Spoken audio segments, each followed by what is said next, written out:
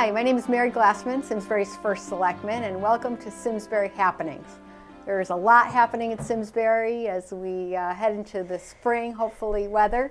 All our focus will be on budgets, and I'm honored today to be joined by Selectman Lisa Heavner. Welcome, Lisa. Thank you, Mary. This is your fifth budget season you'll be going into, so I'll be anxious to hear your thoughts on this upcoming budget season. And Linda Schofield, new to the Board of Finance. Congratulations, Linda. Thank you. It's wonderful that you have offered all your experience at the state capitol and all your experience as a consultant, a professional to the Board of Finance. It's wonderful to have you join the Board of Finance, and we're looking forward to working with you. It's good to be here with a couple of veteran budget people. Yeah, we have a lot to talk about in a short period of time. And so I think the first thing we'll talk about is how important the public participation in the budget process is. So we want to have you write down that budget season has begun and get on Simsbury website, www.simsbury-ct.gov, and start to write down the budget workshops. But Lisa, why don't you talk about a little bit about how important the role of the public is in getting as much input as possible before we send the budgets to referendum in May. Well, one of the things when we run for election, we door knock, and we door knock over 1,000 homes, sometimes up to 2,000. And the one thing we hear over and over again is that taxes are too high. And one of the things we can do to control taxes is conservative budgeting. And as you know, working with you, we've had some of the most conservative budgets in the town's history. And but the reason why we need public participation is it's great to hear from you when we door knock, but we also need the public to help us prioritize, because when we set our budgets, we look at must spends, things we have to spend, should spends, and then want to spends. But of course, how you prioritize or what goes into what category differs for different people, and that's why it's so important we hear from the public what their priorities are. And can I interject too? Yeah. I also know that we have a really low voter turnout when it comes time to vote on budgets. And that's disappointing, but Yes. It's so important that people get out and vote on these budgets, because we hear that they want us to keep their taxes low. And this is particularly a concern for seniors, but also for families struggling to pay college bills, trying to meet their mortgages. And their property taxes are a significant portion of the total tax bite that they feel every year. And so they tell us that, but then they don't go out and vote on the budgets. And so the people who want something in the budget are the only people who go out and vote, and it kind of skews the results. What was our voter turnout last time on the budget? Like 6% or something? 7.4%. Yeah. I mean, that means, over 90% of the population is not angry that their taxes are up, but they're not voting. Well, that's important, Linda, because we're taping the show in February, and the referendum will be in May. And so we want to encourage people to vote in May at the referendum, but also there's a lot of opportunities between now and May to express yourself and get involved. Yeah. Let's just hit the hot topic. That is, what we hear is that taxes in Simsbury are too high compared to other towns. So let's just talk about that for a second. On the Board of Selectmen side, the side that the Board of Selectmen, that Lisa and I as first selectman have control over, is about 1/4 of the overall town budget. So less when you factor in debt service and everything. And I know on the town side, we have kept the taxes of town services the same or lower than we have over the last 6 years. Basically frozen the town budget over the last 6 years. So if that's the case, then why, the public will say, well, why have our taxes kept going up? Well, there are many things that go into your taxes. Obviously, the biggest drivers are the budgets, the Board of Selectmen. So for every dollar you send to the town, 25 cents goes to the Board of Selectmen. The majority goes to the Board of Ed, and some goes to the fire district, and some goes to non-public schools, and the rest goes to debt retirement.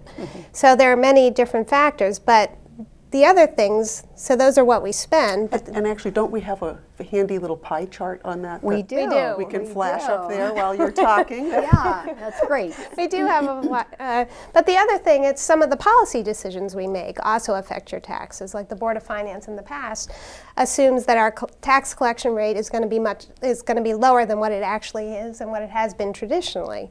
So if you assume you're going to get less in the budget, you raise the taxes to cover what you think So that's the shortfall. That's a good point. So if we do refer to the recent Board of Selectmen history, if you look at the chart, you'll see that Simsbury has had the lowest taxes on the town services portion over the last 6 years, and it has basically in the history of our town.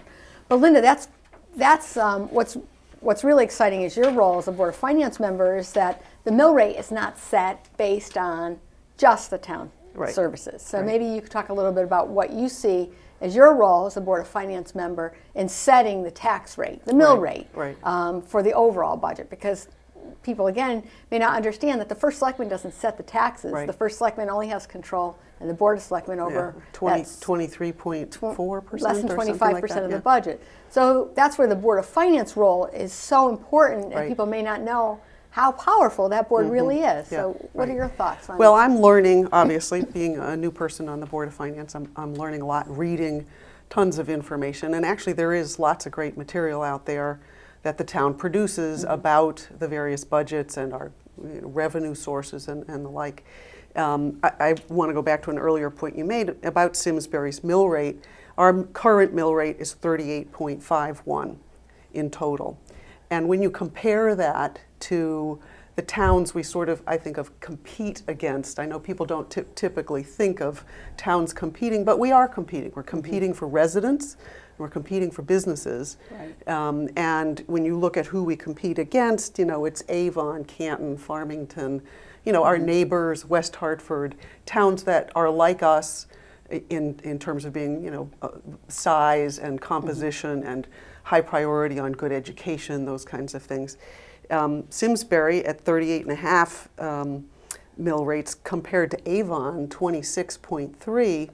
Our school systems are neck and neck. When you compare capped scores, we're really barely apart. But our taxes are significantly apart. And so, what you hear from realtors, what I hear from realtors, is that they're having a harder and harder time selling houses in Simsbury because people know they can get an equally good education elsewhere at a much lower mill rate. And that's a significant consideration when you're looking at buying a $300,000 or $400,000 or $500,000 house. That translates into $10,000, $15,000 a year in taxes, and so, those are big concerns for us on the Board of Finance. Is how do we figure out how to let those other towns catch up in their mill rates and try to hold our budget still? But of course, as you've pointed out, you're less than a quarter of the budget, so we do have to look at the Board of Education, which is very difficult because we all prioritize, wanting our children to have a good education, but it's time for us to look hard at that budget. There's actually been, since 2005, a 13.7% decrease in student enrollment. And over that same period of time, the budget has continued to go up. So it's time for us to look at, how do we translate some of that decline of 633 students into some savings. And I know the Board of Education is struggling with that right now. And so unfortunately the role of the Board of Finance to some degree is to incentivize them or help them to look more carefully, as many of us have had to do in business environments and in other branches of government. How do we economize and still get good quality education? So the challenge is, can we freeze our taxes while still maintaining the quality of services? As a first selectman, I've presented budgets that have been the lowest in the history of our town over the last 6 years. And it's frustrating because that doesn't result in lowering the mill rate. So people see that their taxes going up, but the level of services may be maintained the same. So, can we realistically accomplish that goal? That would be my goal this coming fiscal year. I know that that is a goal that I think we all share, is to really hold the line on taxes and yet preserve the quality of both the town services and education. And are there some other factors that will contribute to us doing this? Yes, and there is one that we're happy to report on, and that is that we are seeing for the first time a little bit of grand list growth, and that means there's more development and more taxable properties. We had got into the budget season thinking it was going to be only a 0.25% increase, and would you like to share the news? Yeah, so it's wonderful that the green list has gone up on about 0.6%, which is more growth than we've had in recent history. I think thank you, Lisa, for pointing that out, because we focus on the expenditure side of the budgets, but there's a whole revenue piece as well. Right. And given the economy, I think that it's a credit to the town and to our efforts that we have been able to bring a lot of new economic development in. And Lisa, I don't know if you want to talk about a little bit about some of the exciting marketing opportunities and things that we've put in place, but I think it has absolutely had an effect on the grand list. Well, thanks, Mary. I mean, one of the things we're very proud of, as I think we're known as being budget hawks because our budgets have been so conservative, but the thing that is less known is what we're doing to grow the grand list. And I just want to start out pointing out a difference. People always say our commercial base is too low. We actually have a bigger commercial base than Avon. Yes, yeah. So that's sort of that's an interesting statistic. I think we have a graph on that too, don't we? But comparing us to other towns. But going from there, we are actually taking a lot of affirmative steps. As a town, you can't make bank loans to businesses. You can't be the person who puts the shovel in the ground for the businesses, but there are things we can do, and I think it's important that we let the public know what we are doing because we've done a lot. One of the things we've done is we've worked to streamline approvals for town project or for business projects that come to the town. We've done that through form-based code, through the PAD. And that makes it easier for businesses to come. And that's on planning and zoning. That's on planning and zoning, but it's supported by the Board of Selectmen through the charrette process. And I think that's important, Lisa. A lot of people don't know, but our reputation of being a business-friendly town, being proactive, is certainly well known to the developer community and the business community. And that's a big change. It didn't used to be that way. It is a big change. And it's taken us a long time to do that. You know, we've noticed a significant increase over the last few years, and that's all an attitude and leadership. So. And another thing that we initiated just last year was a marketing study where we did an analysis of what kind of businesses will thrive in Simsbury. And now, so if you're a business, you don't need to guess, will I do well here? We've actually done the research for you, and that's at simsburystrategy.com. You can look at that. One of the best ways to grow your tax base is to make sure you retain and nurture the current businesses. And to that end, Mary, you started the Business Resource Center at the library. It's now an award-winning statewide and national award-winning center that supports our local businesses and people looking for jobs. The other thing we do is we fund Main Street, and their job is to, I should say partially fund, is to support our local businesses and to do national and state branding for us, so we do that. And we've done, the other thing we can do, while towns can't do a lot, one thing we can do is infrastructure improvements to make our town an attractive place. And Linda, I know you're a big supporter, Mary, on trails and bike paths because that supports ecotourism and the businesses that grow up around that. Yeah. And what we've done at Simsbury Farms with the pool, the rink, we make it a desirable place for families to want to come. Yeah, and I'll just add to that you know, in talking with a number of realtors in my new role as finance director, because realtors are sort of the front line of knowing why people choose a town and why they don't.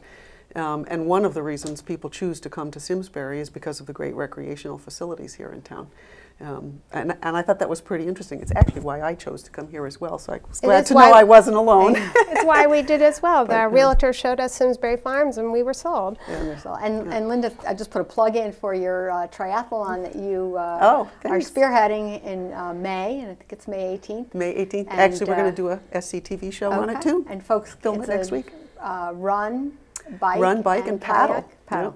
So congratulations. I think all of these efforts and partnering is a really key word for us, partnering with our business community, partnering with our volunteers, partnering with other groups of volunteers like the Terrifield Village Association, Simsbury Main Street. It really makes us a very attractive place to live. I wanted to get back to the challenges of setting the budget, and I just wanted to thank you, Linda, for having brought to the Board of Finance conversations that the town hasn't had previously. And I was hoping that you could talk a little bit about the collection rate and how that's determined by the Board of Finance and the reserves and the issuing of debt. One of the criticisms that I've heard of from our residents is that we overtax. You know, we do a good job holding our budgets firm, and certainly on the Board of Selectmen holding the lowest budgets in the history of the town.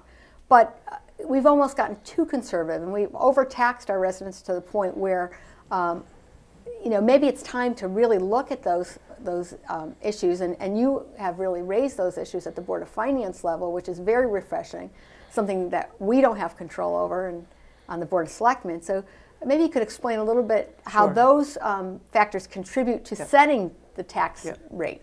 Well, and let me just say also, really, everyone at the Board of Finance has raised these issues. It's not just me. And I'm glad to see that. It's fun to be on that board because it's a nice group of people for me to work with. And you know, I think we're all kind of on the same page of really wanting to keep taxes low or at zero in terms of an increase. But yeah, as Lisa was describing earlier, you know, if you need to collect $100, you can tax $100. But if you assume that only 98% of the people are going to pay their $1 each in taxes, you think you're only going to get $98, then to produce $100, you're going to have to tax more than $100 in order to collect at that 98%.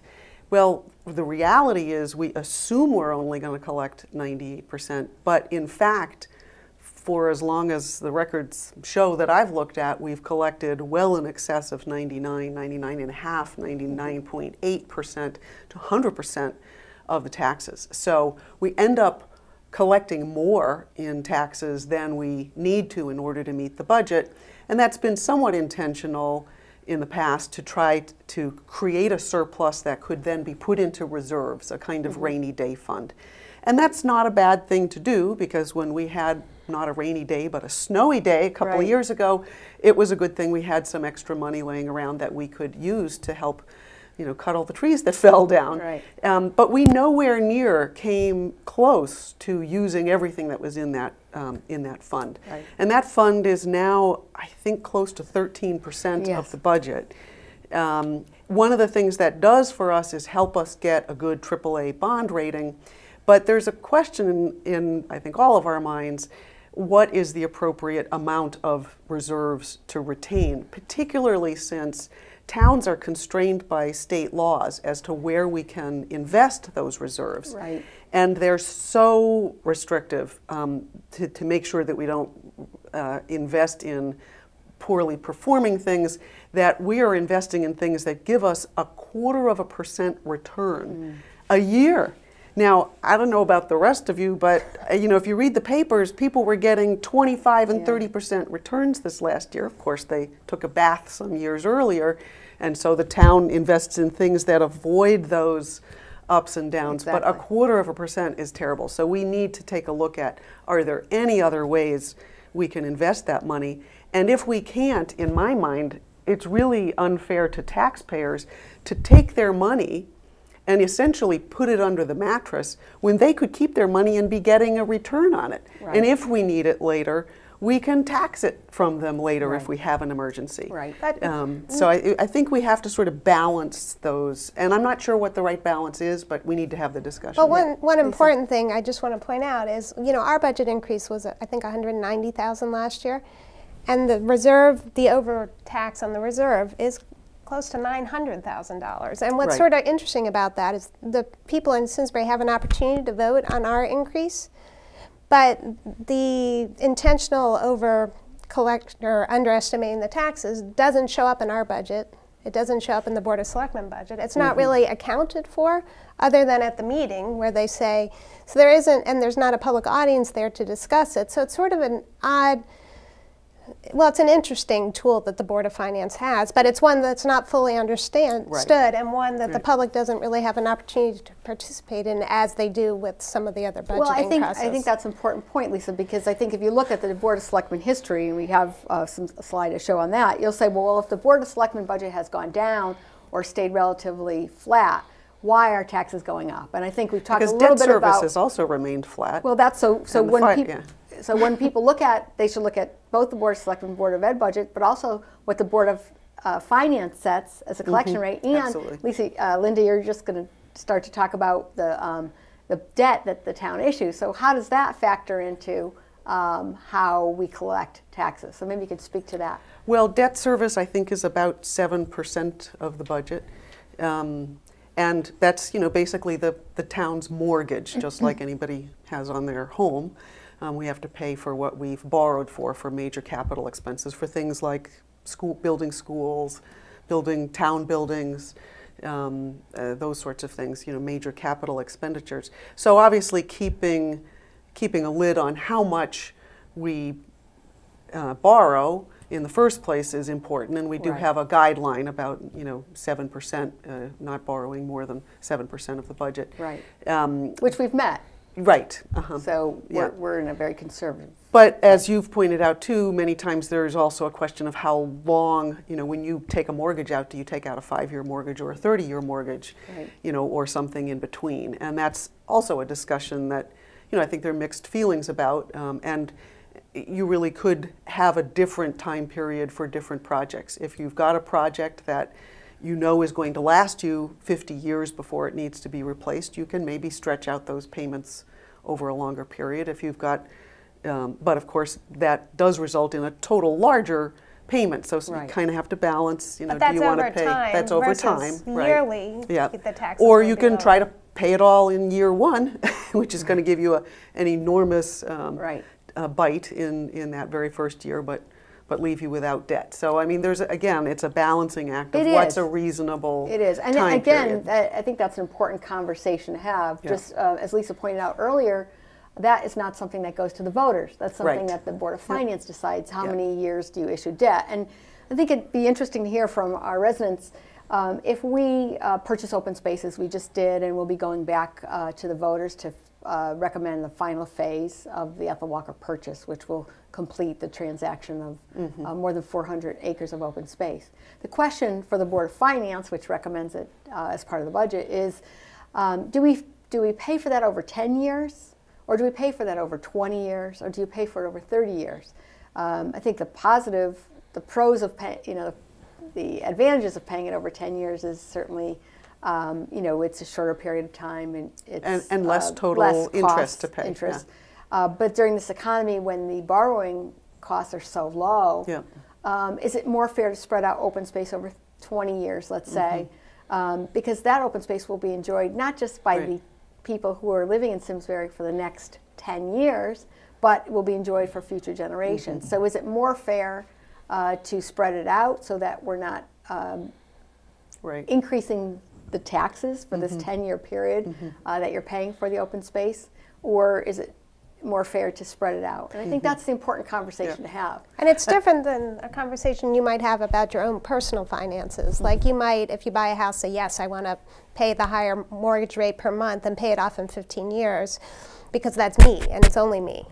But for when you're looking at the town level, you're looking at people who come and go to town, and should those who are here for only 10 years bear the burden of something that's going to be enjoyed for 30 years? Because yes, over time, the town will pay more for a mortgage, but on your year-to-year payments, and that's what I'm hearing most people say, obviously if you do a 30-year mortgage, you pay less month to month, and that's the same with town bonding. If you bond, so when people are struggling day to day because they're seeing job loss or reduction in salary, they're concerned about meeting their budgets on a month-to-month basis, and the way we can help alleviate that is by bonding over a longer period for some projects. People do have mixed feelings about not wanting to saddle their children with future debt, and I relate to that a lot. Well, it's a balance. We're not talking about crazy. It's maybe going from 10 to 15 year on some projects that will benefit the town for 50 to 100 years. Well, I guess just to summarize, so if we summarize, I think our wish lists are this year making sure the public gets involved, so please get involved. Plenty of opportunities to come to the Board of Select meetings, the Board of Finance meetings. There'll be a Board of Finance public hearing. 2, while you're looking at the expenditure side, the town budgets and the education budgets, please also look at the revenue side. And thank you, Linda, for involving the Board of Selectmen in the conversations that we haven't had previously, and taking a look at what's fair for our taxpayers. So any other final thoughts on the budgets as we move into budget season, Lisa and Linda? I guess there are 2 things we always look at. 1, don't spend more than you have, but the other side of that is you get what you pay for. And so there is a value consideration. We do pay higher taxes, but it is a lovely place to live, and we pay for that, and we are proud to live in such a beautiful place. So thank you. And Linda? I would echo that. I love living here, and it's worth it to me, but I do want to make sure that we make it accessible and affordable for people to stay and for other people to move in, and that we can compete with our neighboring towns toe-to-toe. Absolutely. Well, thank you for your service, and we look forward to working together on the budgets going forward. And thank you for joining us at Simsbury Happenings, and please get involved. It's your town, it's your budget. We'd love to hear from you. Thank you for joining us.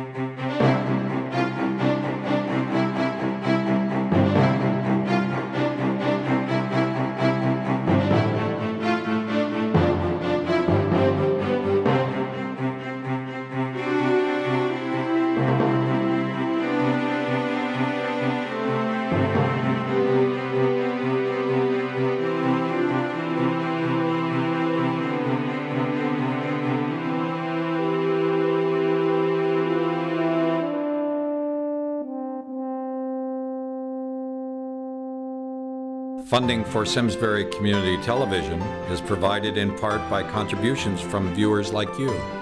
Thank you.